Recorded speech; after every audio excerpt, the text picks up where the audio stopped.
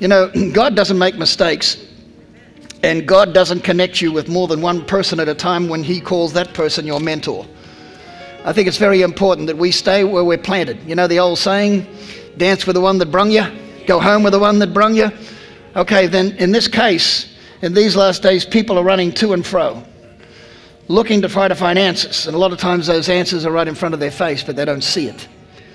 I think one thing we have to realize about Revelation, and I believe with all my heart that this is a prophetic year. And I don't say that because, you know, we don't need to be careful. There's a lot of false prophets, a lot of false sayings out there, a lot of teachers that are just very strange. Jesus said in the last days you're going to hear a lot of that stuff. People prophesying what people want to hear. You read the scriptures, you'll discover that a lot of times God spoke and said, I never sent this guy. He calls himself a prophet. I don't know who he is. Jesus talks about in the book of Revelation, there's women that have been raised up in the last days, not godly women, ungodly women, who call themselves prophetesses. You can't meet a prophet unless he's been through hell.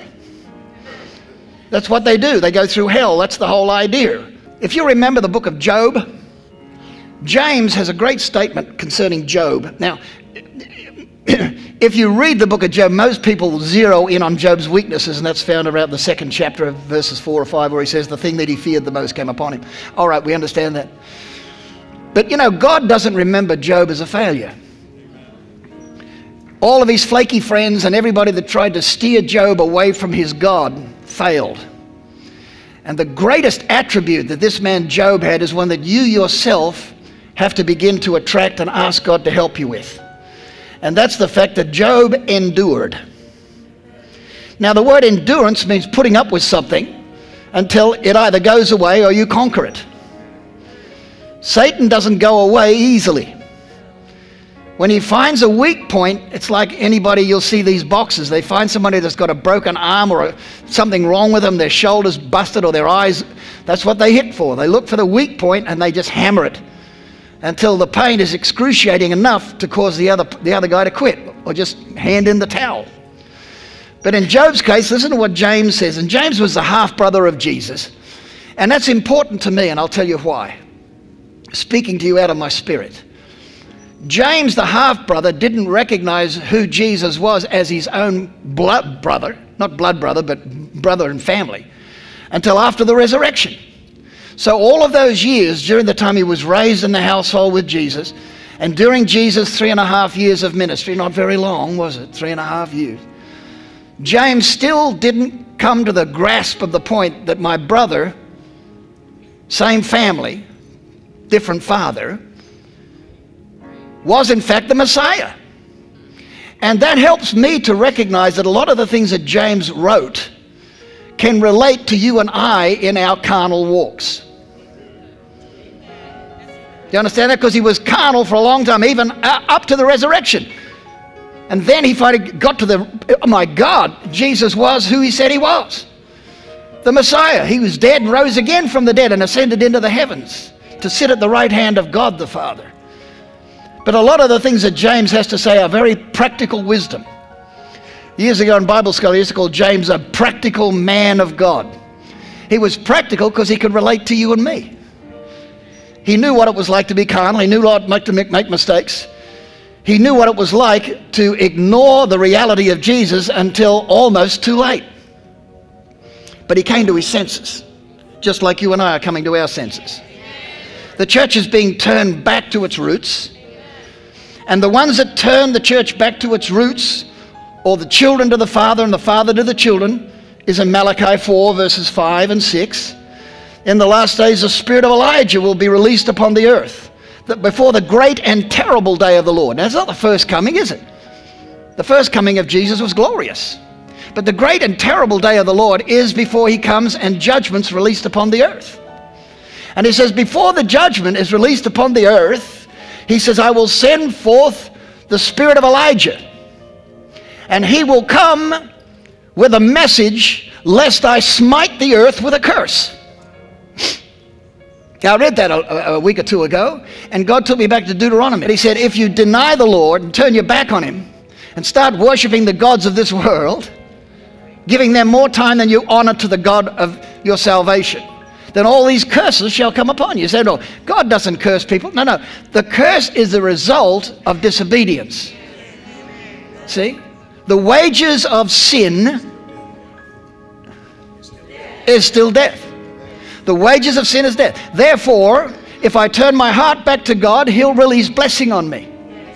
But if the church has lost its zeal for the fathers, spiritual fathers, we've lost, generally speaking, we have lost the respect and honor due fathers. Natural fathers, but more importantly, spiritual fathers. You can't create something and ask God to bless it. That's why He said, when you're going to bring me an offering, don't bring me something that you made with your hands or that you grew out of a field. You've got to bring something with blood attached to it. See? That blood, shed blood, is only possible with something God created. God created the animals. To kill an animal, to take its innocence, to shed its innocent blood is something that God can receive because He created that life cycle. You can grow corn. Cain brought an offering of the fruit of the ground. And God said, if you had done what I told you to do, I would have received it. But now because you bring me something that you made, it's cursed. And unless you repent of it, then you're cursed too. Because Satan will take advantage of your natural efforts. Today we're in a time where people are saying they're natural, psychological warfare waging against the church. Everybody now wants to give you shout classes, anger classes, psychological twist your head round classes. None of the things that you can do to change your soul have any power. Only Jesus Christ, by the power of His Spirit, can do that. And so the natural offerings God considers to be anathema. Bring me something of spiritual value. Bring me your heart. Bring me your worship. Bring me your faith. See, the whole idea of giving, financial giving, spiritual giving, giving your time, these are all things which demonstrate faith. It's the faith that brings God into your scene and into your situation. The giving of something is just a demonstration of faith which God receives as a demonstration. That in itself doesn't bring the blessing. Job in himself made a lot of mistakes, but here's the one thing he did right. In James 5 verse 1, 5 verse 11, he says, indeed we count them blessed who endure. Now that's a general comprehensive statement made by the half-brother of Jesus. We count them. Who's the we? Anybody that wants to seek a walk with God, we will see in them when a man or a woman endures hardship in the name of the Lord Jesus, we consider them a blessed people. What does that mean? It means the people that demonstrate a willingness to endure hardship in the name of the Lord draw honor to their God. Therefore, when we draw honor to our God by the things which we do not do, as well as the things that we do, God blesses us. Do you see that? See, a righteous man is blessed not because of his own righteousness, because he draws attention to his God. Any great victory that was ever waged from David and Goliath on, Samson, all of them, they all found victory when they praised God. They all had some form of natural talent. David was just a young lad when he slaughtered Goliath, but he had some talents. He knew how to use a sling. See? So what I'm saying to you is God uses the things that you learn before you even understand the things of the Spirit. He uses the skills that you've learned even in the world to honor Him. But the difference is, instead of you saying, my sling will deliver me, you say, my God will deliver me. And then maybe God will use the sling to do it. So we count them happy which endure. That's what James says. When we see somebody that is enduring because of their faith in God, there is no endurance if you don't wait long enough to see the victory. If you quit too early, if you faint before the time period is up for your waiting period, why do we wait? I'll explain that to you in a second. This waiting period is very important for you, not for God. If God wanted to grant you a miracle on the spot, sometimes He'll do that. But most of the time, you better get used to waiting. Especially when you're new in the faith or you're backslid. Backslid people have to wait twice as long. Yeah. Why? because they've lost their initial contact with God. And so the Lord has to use extreme circumstances then to get you back to fall in love with God again. When it comes to the things of God, a lot of people will try to substitute a real walk for God. But the ones who make it through the hardship, like Job, their conquest is recorded in heaven. It's recorded here in James' writings. They're blessed to endure. He said, you've heard of the perseverance of Job. Perseverance. Endurance. He didn't quit. No matter what they did, no matter what the devil did, no matter how hard things got for him, he didn't turn his back and walk away.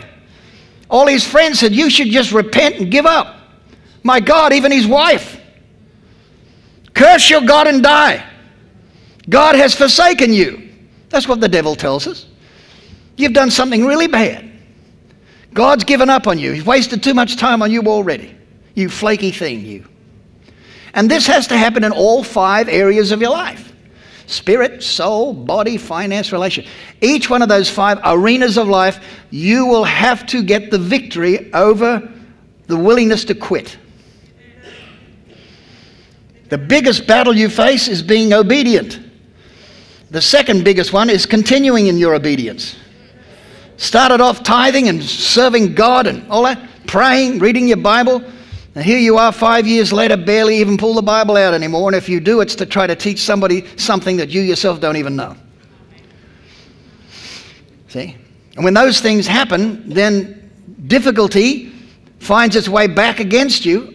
And there's pushback. I told you last week, there's a lot of pushback happening right now.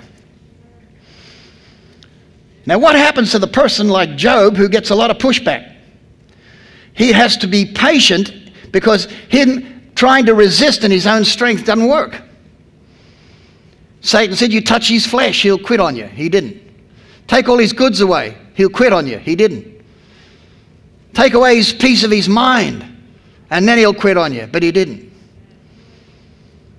And all of these things, it says that Job did not forsake the Lord. That's endurance. That's what most Christians don't have. It doesn't take a lot. How does Satan know how much it'll take? He'll keep pushing you until you quit. Well, what hope do I have? Jesus Christ. You know, if you read the book of Job, it says, have you considered my servant? Well, yeah. Why? Because he runs from evil and he loves God. But Satan says, I have a few things that I know about Job. And if you allow me, I'll prove to you that Job will forsake you just like all the others that have taken a hike. James says a little bit further on, he says, you heard of the patience of Job and have seen the end intended by the Lord. Now, Job didn't see it until the end came. If there's an opportunity for you and I to gain experience, it's only going to come through endurance.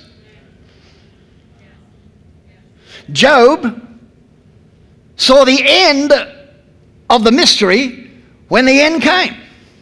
While he was going through it, it must have been horrific, sitting in the fireplace, scratching boils off of his skin with broken pieces of pottery, where everybody was against him, where he'd lost his children, all his wealth, everything that a man normally trusts in was taken from him. And God left him with a naggy wife because of covenant. Do you understand that? Yes. Anything that's not covenantly given to you by God can be removed by the devil. Are you even listening to what I'm saying today? You can't get this kind of a walk with God by listening to someone else talk about him. I don't care how smart we think we are. These times in which we are living now will try every man's mettle. Peter says, why do you think this is a weird thing that you're going through? And here, James says, look out the end of Job, which was always intended by the Lord. Job didn't know it, neither will you. that the Lord is really compassionate and full of mercy, then why am I going through this stuff? Go to Romans 5. Therefore, having been justified, how? By faith. Remember I told you it's not what you do, it's who you are. Nowhere in the Bible, children of God, nowhere in the Bible does it say that we are to bring forth fruit. We cannot produce fruit. The only way we can produce fruit is that fruit comes from who we are. Our efforts, our personal attempts to produce fruit are futile. If we are to produce fruit, 30, 60, 100-fold, we produce it because our faith increases and our walk with God increases. Your works are useless.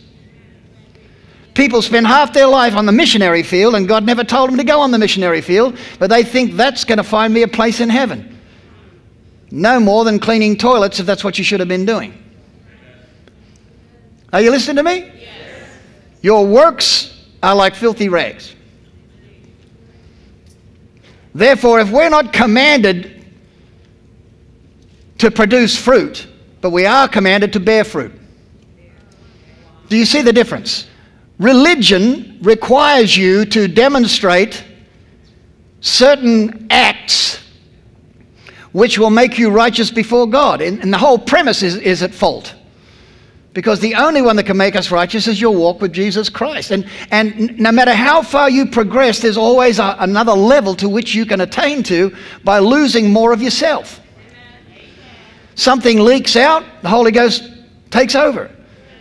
And Jesus said, Satan in the last days, listen to me carefully, Satan in the last days has a bowl with Christians who have been taught that their manner of works is going to somehow prepare them for what's coming on the earth. Just showing up, and it's not. In these last days, God is looking for a people who operate totally and absolutely by faith. Yes. That the latter-day church is being trained up in all the wrong strengths. We are very proud of ourselves.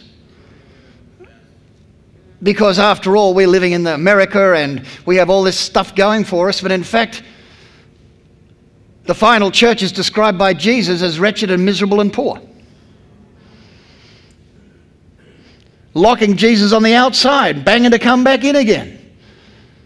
The power is in the lack of strength of ourselves. The more we trust in God, the more you allow God to show you your weaknesses, then the stronger you become, because He will not fill a vessel that thinks it's already full. Amen.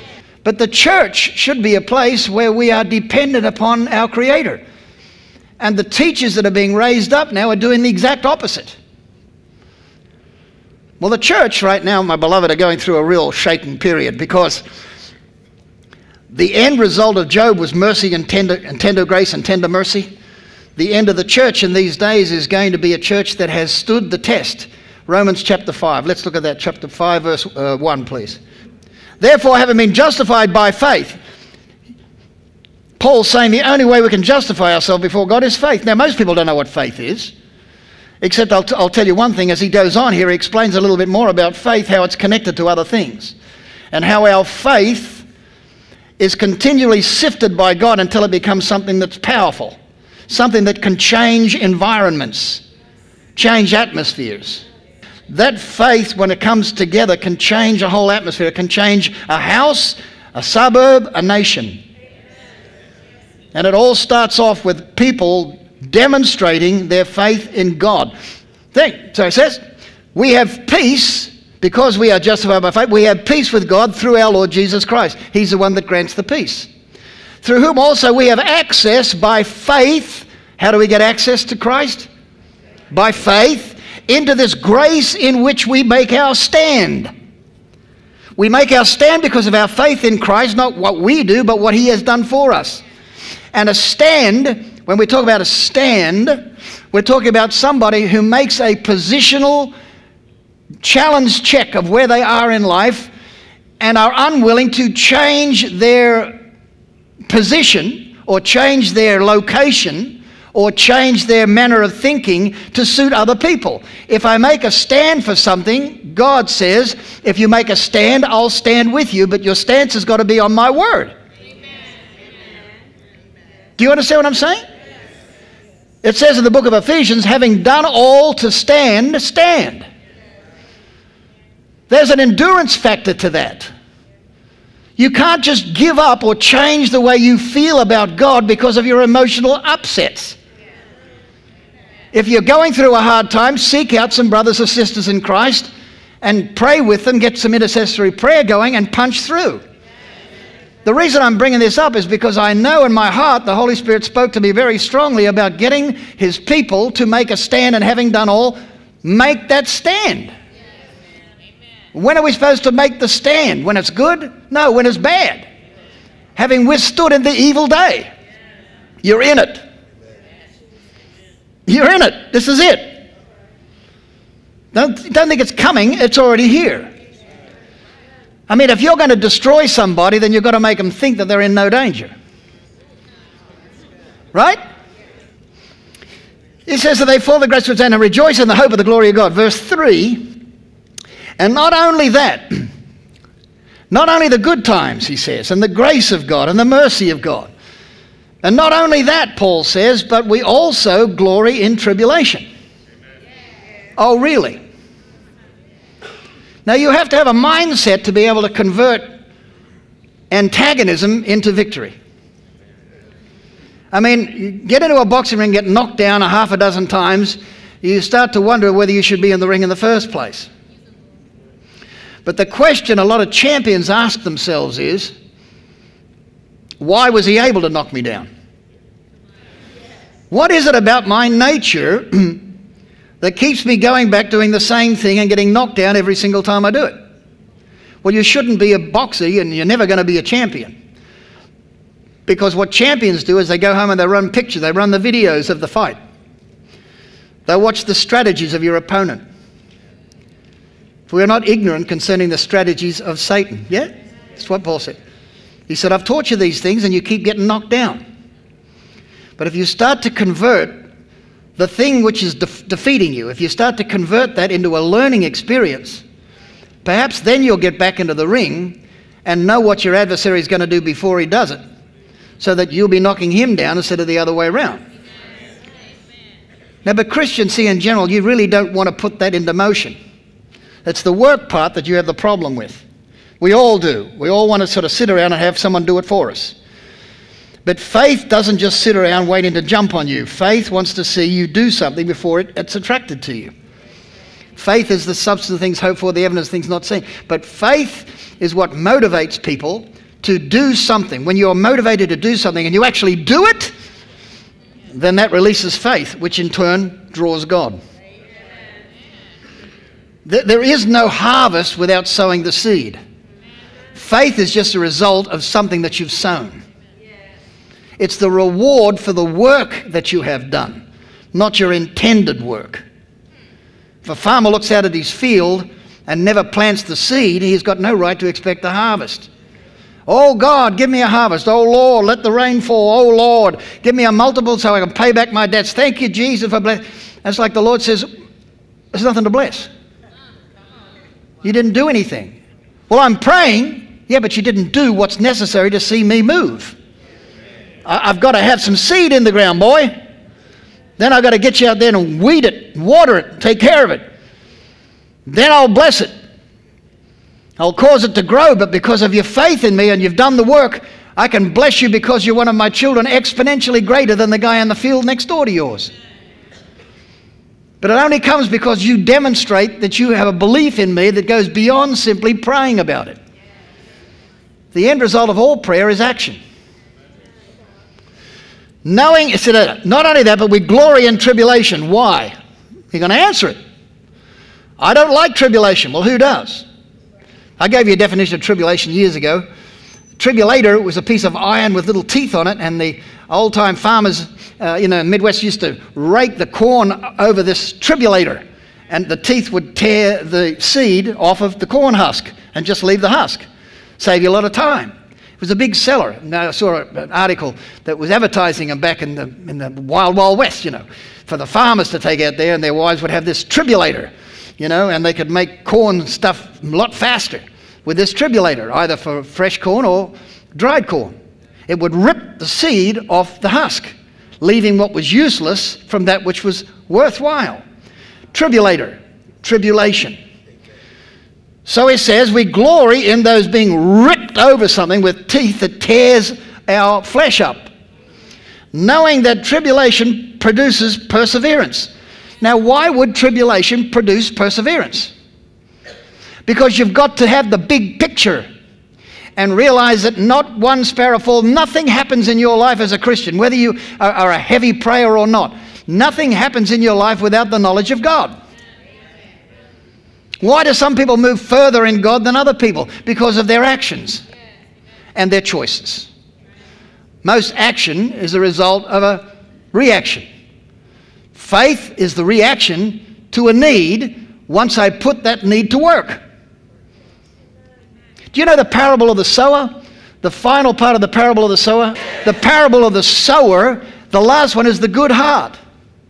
And if you read that in Luke, it says, and finally the seed that was sown on the good ground, he that received the word of God and with patience endure.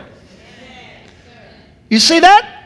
So yeah, the seed is good seed, nothing wrong with the seed, but the heart is the problem. And he says the one who reaps the 30, 60, 100-fold are the ones not necessarily who just received the seed, but were willing to put up with some hardship while that seed took root. And even after that, before you can reap the harvest, you've got to do the work. The harvest isn't going to jump into your truck. See? Everything that you want in this world, God's already made provision for. And I believe that with all my heart. He wants us to be healthy, happy, wise, prospered, blessed, even as your soul prospered. 3 John verse 2. Whatsoever things you desire when you pray, believe you receive them. And don't doubt in your heart, but believe those things that you've asked for. God will grant you the desires of your heart. Because your heart now is good. It wants what God wants. God doesn't want you poor, broke, busted, or disgusted. He doesn't want you lonely. He doesn't want you depressed. See? But sometimes things like depression can grip a person's mind and their heart to the point where it's exasperating. I've often asked God, why didn't I get a breakthrough earlier? It's in the hardship and the tribulation that you develop patience. Because if you really say, I believe God, then you'll be tested in your ability to withstand in the evil day. This is the biggest problem in the church. People don't want to wait. And I'll give you the answer, a short-term answer. Are you ready? If you want to be part of the remnant, you've got to learn how to wait and learn how to suffer. Because when the answer comes, nobody's going to bail you out. You'll know it was God. And the best part is that He'll make provision for you while you're waiting. It may not be the desire of your heart yet, but He'll make sure that you're still breathing in and out and you still have food on the table and you still have a roof over your head and somebody to call you up and tell you that they love you. See, this is the way it works. This is true Christianity. Listen to what Paul says here. He says, not only that, we glory in our tribulations. The glory is a word there used in somebody is in a competition and gets the prize. See? The glory is yours because you paid the price, you did the training, you ran the race, and you won the race. Therefore, glory is attached. Now we give you a little plastic cup or something, right? But in the old days, the Romans, when they first did that, and even the Greeks, they only gave them a little wreath, but the adoration of the people gave glory to the champion. They all stood up and they all, clapped hands and wonderful, and they make statues of it, all this kind of stuff. So the glory was in the recognition of your victory. I think sometimes we would be better served if we understood what Paul was getting at, that we glory in our tribulation. Why? Why are you glorifying in your tribulation? Because I know my God is aware. I'm not just sitting here suffering in silence. I've prayed about it. I'm believing God for overcoming victory. I'm believing God for the breakthrough in my life. See? And I'm going to trust in God, and I will not forsake Him just because of all this pushback against my life. In due season you will reap if you don't faint. Now this principle has to be understood by the body of Christ. Because if you don't get that, it won't take much to push you over. You're going to have to be willing to take it in the chops. Now, Typical Christianity will always make it, oh, God will always bail you out. He doesn't always bail you out. But He will deliver you. Do you understand? Now, your testimony can stand up under any kind of cross-witnessing. You say, well, it's like the blind man. They went to Jesus, and Jesus said, he said, what do you want? He said, that I might see. You remember? And he spat and made mud and stuck it in the guy's sockets in his eyes. He was born blind. He said, and Jesus said, well, how's that, brother? And he said, I see men walking as trees. And Jesus did it again. Spat in his eyes. And after that, the Pharisees came and said, what are you doing? You're the blind man. He said, I'm not blind anymore. Well, what happened? This man, Jesus, prayed for me. And they said to him, well, he shouldn't have. Because he's an evil man and full of demons. And the blind man said, well, all I can tell you is I was blind and now I see. See, there's the testimony. And that testimony is what will defeat the devil. Take this from him, take that from him, take it. Doesn't really matter anymore. Because in the long run, we have seen the endurance and the long suffering and the grace of God toward Job. And how his endurance drew God's attention. Everything in the kingdom is birthed out of tribulation. Even your salvation. There could have been no salvation had there not been a crucifixion. What did Jesus say? To pick up your own cross and follow me. You're going to have to learn how to sacrifice yourself, which is your reasonable service. And then he says, not even coming to the door to greet me. No, I'm talking about the story, right? He says, I went to the door and banged on the door. He said, don't you know who I am? I'm a man of great honor and wealth and substance. God told him, don't you go to the door for him. Just tell him what to do. And when he told him, he said, go down and dip in this filthy old river. He said, isn't there a clean river I can do? You know the story, right? Then he adds injury to insult and says, I've got to do it 7 times. Now, how many times have you been through some trials and difficulties, and it gets to the 4th or the 5th time, and you say, that's it, I'm done with this. God has forsaken me, the devil's a liar, and my pastor's no good. Now, how many times is it going to take? Peter said the same question. How many times have I got to forgive this jerk? Jesus said not 7 times, but 70 times. In other words, as long as it takes. Until you've let him go in your heart. You see? So it's all about the heart. The process is about redefining who you are. You better get used to waiting a little bit longer. Knowing tribulation produces perseverance.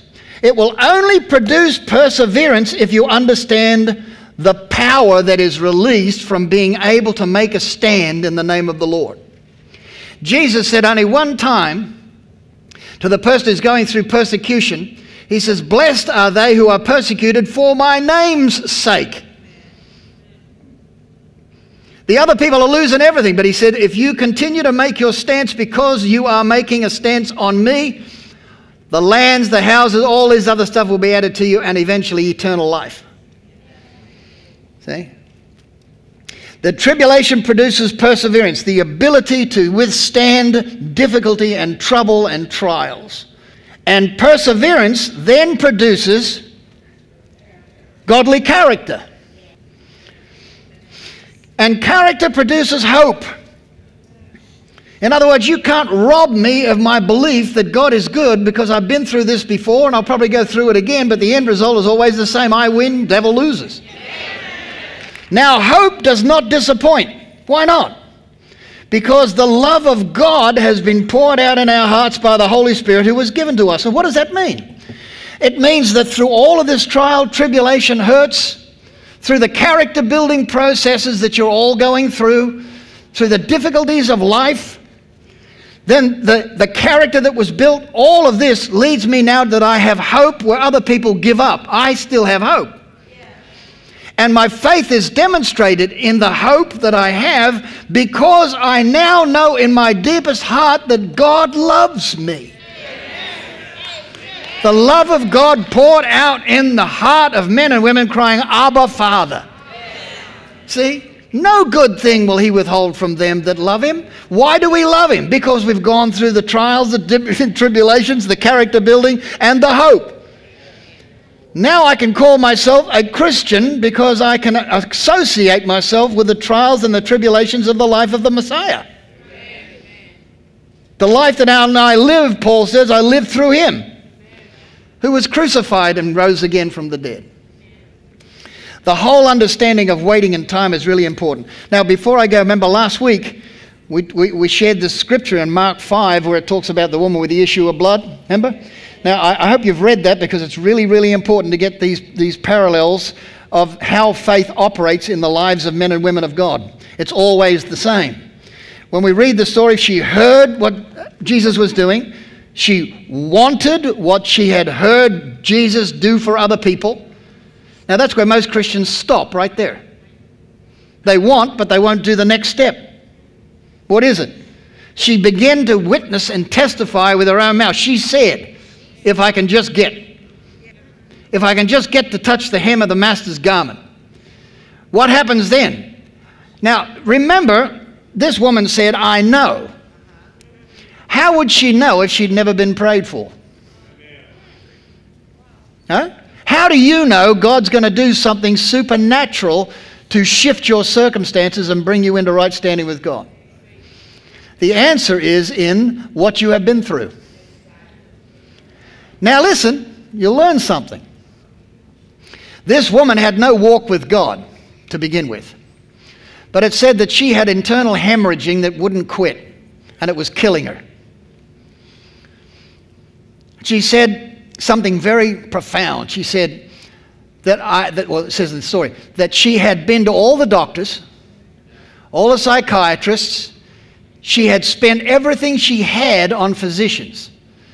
And not even growing any better, she grew worse. She had been through hell and back again. She got to the point where there was no alternative in her life. And then God turned on the light bulb. She heard about the Messiah. See, I really believe that Christians have had horrendous lives before they ever gave their heart to Christ. And that suffering that they went through set them up for a divine intervention. How do I know that? Because God loves people. I have in mind, I didn't get to the finish button. She said, then she did, and then she received. These 4 steps, or actually 5, heard, wanted, said, did, and received. These are how the kingdom of God works in every area of your life. Now, this is a prophetic generation. Then we're going to have to understand that everything is going to have a focal point back toward the prophets and the ministry of the prophets to the last days church. The Bible says in Luke 21 verse 19, in your patience you will possess your souls. Now, if you understand that the soul has nothing to do with the spirit, your mind, your will, your imagination, memories, all those kinds, they're soulish, sense-ruled factors. But they have nothing to do with faith at all. They're given to you so that you can conduct yourself with some form of interaction in the body of Christ, in the world system. But if our lack of endurance is due to a soulish weakness, if God right now is putting you through situations, or allowing you, I should say, to put you through circumstances and situations that are trying your patience and your willingness to trust God in bad circumstances and bad situations, it's because He wants to weaken your soul and strengthen your spirit. In your patience, you will possess your soul.